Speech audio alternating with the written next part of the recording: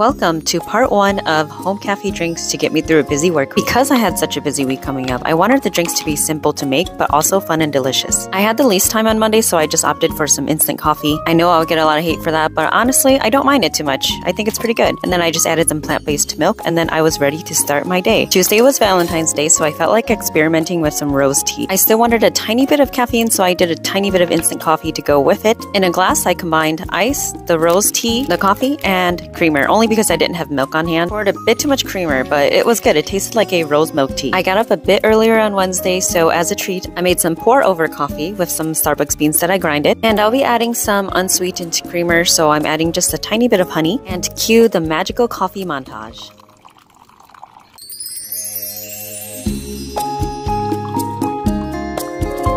To finish off, I'm adding the Nut Pods almond and coconut creamer, and that was it. Head over to part 2. Thank you so much for watching.